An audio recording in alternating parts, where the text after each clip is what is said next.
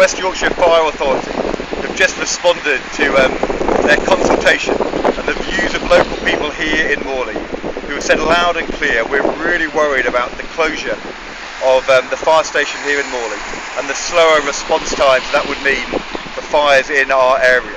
The good news is that the fire chiefs have listened and they've said that Morley Station will stay open, but as always the devil is in the detail.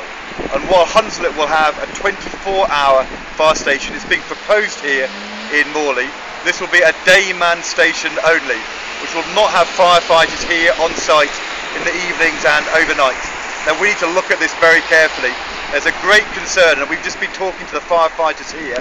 This will mean even slower response times on fires here in Morley. And I think people will say, why should we have a worse service here in Morley than in other parts of the region? Why don't we have a full-time fire station here? The reality is that the scale of the government cuts to fire services are too big. West Yorkshire is being unfairly hit compared to other parts of the country. We need to say loud and clear to national government, don't put people's lives at risk by going too far on these fire cuts. But here in Morley, we want a full-time fire station, and we're very worried indeed.